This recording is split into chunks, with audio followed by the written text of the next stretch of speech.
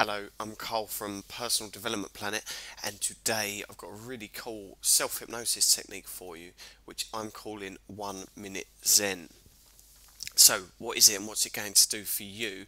Um, Really, it's going to help you to program your unconscious mind in a really quick and easy fashion. This will help you to feel really positive feelings, deep feelings of peace, strong feelings of well-being in just 1 minute. It will also help you increase your confidence. It will help you to build resilience to the ups and downs of life, and it feels awesome to do, and it's very, very easy to do in just 1 minute. Awesome. So, where did I nick this from?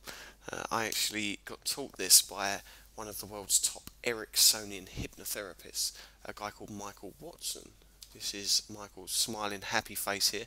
Really cool dude. Got a lot of time for him. He knows his stuff. He taught me this. He calls it quantum focusing. Quantum focusing. And it's his favourite self-hypnosis technique, and he's been doing this for donkey's years. I hope he won't mind me saying. But he describes it as having a reset button for our brain, and I think that's a really apt, cool way of describing it, because when you emerge after your 1 minute self-hypnosis session, you do feel as if you've pressed the reset button and you're ready to do something else from a nice, clear, chilled out place. Sweet.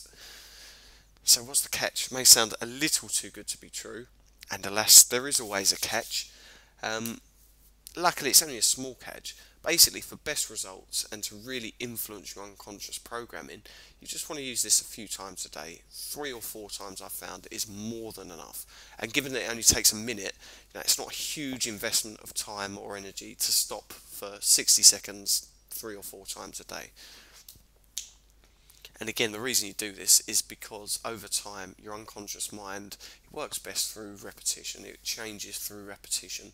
So if you do it a few times, that is for the best. And the only other thing, it may sound a little hippie at first. Give it a go and see how you get on. I was a little skeptical because it seemed a little out there, if you like. But actually, I found it really quite powerful and awesome. So, when you're going to use it, the best time I've found to use it is in transition periods, which are times in your day where you've just finished doing one thing and you're off to do something new. Really cool time to do it is in between there, so you're absolutely at the best level possible to go on to the next part of your day. So, for the unimaginative out there, is a few ideas when you get up in the morning or in the shower before work, after lunch before your afternoon starts. When you get home is a really good time to use it. If you're walking somewhere or commuting on a bus or a train, or if you're riding in someone else's car.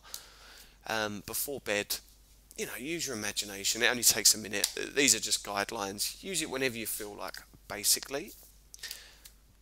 And that's it. That's all you need to know. So let's get started. I'll teach you how to do it. Yeah, get ready to brainwash yourself for inner bliss. It's a really cool technique. So, here's what we do. First, and you can do it now if you like and play along. What you want to do is shut your eyes and take a few deep breaths and get a sense of where your body is in space. Ooh. Now that may sound a little rogue, but really all that's doing is sending you on an internal search. And as you get a sense of where your body is, like in this room at the moment, wherever you are, all that does is take you inside and shut you off from the outside world for a moment. Nice. Feels really nice too. Then, when you feel more relaxed, say to yourself, play with the idea, I have a happy heart. Now, whatever feelings come up, let them be there, but just kind of think about, what does that idea mean to me? I have a happy heart. Bit of an interesting conundrum, if you like. So play with that, then take a deep breath and spend a few seconds playing with the idea, I have a playful spirit. I really like this one.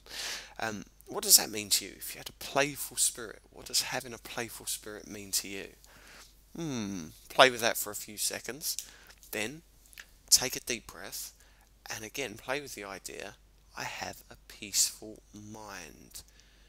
And what you're probably going to notice here is a sense of peace and calm and quietness, stillness washing over you as you play with this idea. I have a peaceful mind. So again, take a nice deep breath, and then just throw in a cheeky affirmation. I wasn't a huge fan of these before, but after these three ideas we've just played with, it kind of feels awesome just to play with an affirmation that resonates with you. So I've been playing with, I deserve to be happy, healthy, and rich. Nice and concise, nice and simple. You just play with that, and you feel the good vibes and the good emotions that come with, thinking about yourself in a positive way. You can choose anything you like here. Follow your gut instinct. Just throw something out there, saying that you want to be true in your life. And then finally, imagine the next part of your day going awesomely. Whatever you're transitioning to, just spend a few seconds just picturing or feeling that everything's going to go sweet. Whatever visualizing means to you, give it a go. Nice and simple. And as far as I can tell, my friend, that's 60 seconds well spent. You can really do it in 60 seconds or less. And it feels awesome. So to recap, first of all, you get relaxed, you take some deep breaths, you do this weird thing of locating your body in space, and that sends you on an internal search, takes you away from the outside world. Then what you do is you play with three ideas. First, I have a happy heart. What does that mean to you? Deep breath. Then, I have a playful spirit. That's my favourite. What does that mean to you? What would it mean if you did have a playful spirit? Third, I have a peaceful mind. And that's where the Zen bit comes in. You're going to feel a sense of calm wash over you. Then, throw out a cheeky affirmation. Feel it. Get the emotions going. Mine, I deserve to be happy, healthy and rich. It's a really powerful statement, and when you're in this state of mind, you're actually going to feel it. It's not just words in your head, you're going to get a sense of it, which is another great way to influence your unconscious mind. And then finally, just spend a few seconds imagining the next part of your day going really well. You're going to be really chilled out by this point as well, so it's going to be easy just to think, yeah, you know what, this is going to go cool. Sweet, nice and easy. And that's it. I hope it wasn't too hippie for you. I mean, as I say, I was a little skeptical at first myself, but after using it, really, really good results. Feels awesome. So give it a go yourself. See how much fun it is. Again, 3 or 4 times a day will give you the best results, and it's not too much of a burden because if you tried it, then you'll see that it actually feels really, really cool. Yeah, above all, have fun with it. Don't take it too seriously. If you want to change the words, change the words.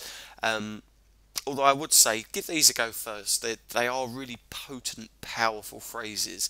And even if they don't sound like something you'd normally say, play with the ideas at least once or twice and give them a go. And you should get massive results. Finally, I'll put a link below this video, but if you really want to get stronger results, get yourself some binaural beats or isochronic tones. They are MP3s for meditation. You can download them off the internet. They're very inexpensive, and what they do is they take your brain waves down into lower level of activity. Effectively what happens if you learn how to meditate, but you don't actually need any skill to do these, which is awesome. So you get a really deep, powerful sense of calm and inner peace, and then you play with this and it's double the effects. Boom. So all that's left to say is enjoy being a happy zenned out warrior. Thank you very, very much for stopping by. I hope you enjoy 1 Minute Zen and find it as useful as I do. As I say, a little bit crazy at first, but I'm using it every day. It does feel awesome.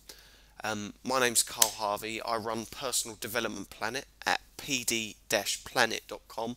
Spread the love. If you know someone who you think would benefit from this, send it over to them. As I say, this video is less than 10 minutes and then it only takes a minute to do, so it's not a huge investment for quite possibly really, really positive results. So enjoy. Have an awesome day, my friend, and yeah, good luck with your 1 Minute Zen. Boom.